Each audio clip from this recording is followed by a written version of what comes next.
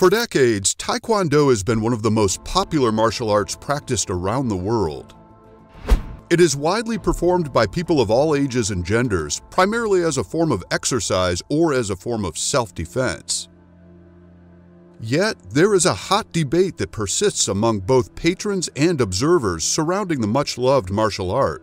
That is Taekwondo effective in a street fight? In order to draw an accurate conclusion about this, let's first take a quick look at the history of Taekwondo. Originating in Korea soon after the Second World War, the fighting style was introduced as a method of combat to the military by General Choi Hong-hae, loosely translated as the way of the foot and the fist, or the way of kicking and punching. It focused heavily on the use of leg kicks, as well as demonstrating punches, techniques for disarming someone, fighting with bayonets, and general hand-to-hand combat skills. Being a military tactic, the ultimate aim was to be able to defend oneself and incapacitate the enemy without the use of a weapon. This included the use of deadly force when necessary. Nowadays, it is important to note that there are two main international organizational bodies for Taekwondo, and subsequently two different styles, known as ITF, the International Taekwondo Federation, and WTF, World Taekwondo Federation. Choi Hong-hae founded the ITF in 1966, while the WTF was formed in 1973 and governs the sport-centric version of Taekwondo that is seen in the Olympic and Paralympic Games. ITF training tends to practice the martial art with a view towards real self-defense, similar to Hapkido, another Korean martial art, which teaches a more complete fighting philosophy and covers multiple ranges of attack such as kicking, punching, and grappling.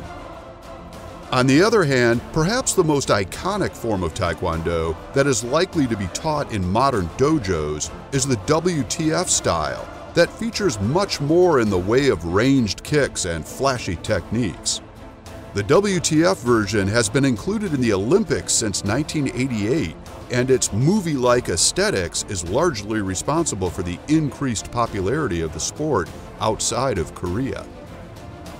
It is important to know about these different styles of Taekwondo when considering their effectiveness in a street fight, as most practitioners are likely to have learned WTF Taekwondo rather than the more versatile and arguably more combative ITF style. The majority of training arenas or dojos advertise Taekwondo as a means of having fun, improving your fitness, and encouraging self-improvement. It is rarely, if ever, taught as a way of exhibiting aggression or causing harm to others. It is therefore assumed in this scenario that the person who knows Taekwondo is probably not the person who started the fight, but someone who seeks to defend themselves and put an end to it. As previously mentioned, in order to take it up as a serious method of self-defense, you will likely have to seek out a teacher well-versed in the ITF style. Of course, there is a competitive element to WTF Taekwondo as a sport as well, but unlike boxing or wrestling, it does not translate to a street fight scenario as seamlessly as other sports. That said, certain skills, techniques, and conditioning may prove useful and give a fighter that all-important edge. For instance, Taekwondo involves blocking, dodging, balance, and footwork that can be called upon when defending or evading an attack. They may not have been learned with a street fight in mind, but will be committed to a person's muscle memory and provide a quick reaction if practiced enough. If you have time to adopt the side-on fighting stance seen in Taekwondo, you may be better placed to implement some key moves. Sidestepping is a common skill, usually for evading kicks, but also handy for getting out of the way of a charging street fighter attempting to spear you and take you to the ground. Increasing or decreasing the distance between you and your foe by quickly skipping in or out of an area is another frequently used tactic that a Taekwondo expert can utilize. This advanced footwork could help to set up a knockout kick or prevent your attacker from landing a blow. Blocking hits with the palms is also an instinct that many martial artists acquire, and a successful block often creates an opportunity for a counterattack. Since a street fight usually happens spontaneously on the spur of the moment, there are lots of environmental factors to take into account too. For example, is there a lot of space or crowds of people around? One of the main components of Taekwondo is the acrobatic, long-range kicks that may allow you to strike your opponent and hit them before they can get to you. However, it's very difficult to perform these if the other person is already up in your grill and if there's little room to maneuver. In this case, relying on the martial arts techniques you've practiced could be your downfall and hand the edge to your attacker. Pretty much anything goes in a street fight, and you can't expect your opponent to abide by the same rules and techniques you do. A real-world fight is totally different to the battles we usually see on the big screen, and once the adrenaline kicks in, your poise and professionalism tends to go out the window. This is why, despite being great for fighting on paper, many martial arts are considered to be ineffective in a hectic street fight. What's more, many of the techniques were developed a long time ago, such as the spinning kick designed to topple a warrior from his horse.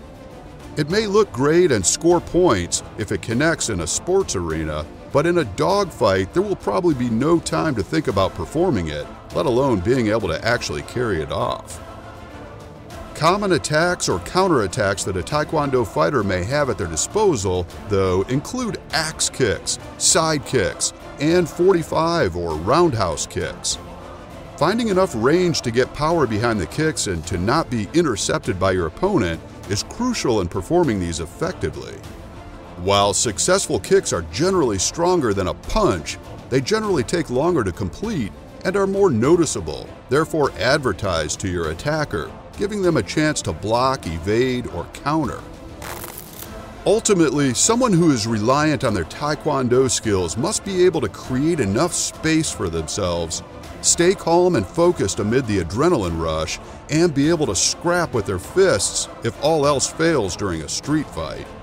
Students of ITF Taekwondo are probably better suited in this regard than a WTF-trained fighter.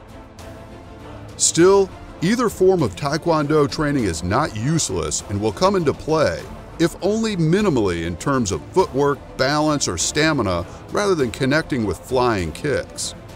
Given the right circumstances, you may see one or two impressive hits connect, but due to the chaotic, brawling nature of street fights, it's highly unlikely. If two people of similar build were to fight on the street, with one having Taekwondo experience and the other having no formal fight training, you'd expect the martial artist to have the upper hand. If they were facing up against a boxer or a larger person who could wrestle them to the ground, however, the chance of Taekwondo showing its worth, if only to dodge or block rather than to attack, is much slimmer. Remember, Taekwondo is a martial art, but it is also a sport. Fancy-looking kicks and other techniques are designed to push the performance of the human body for self-improvement.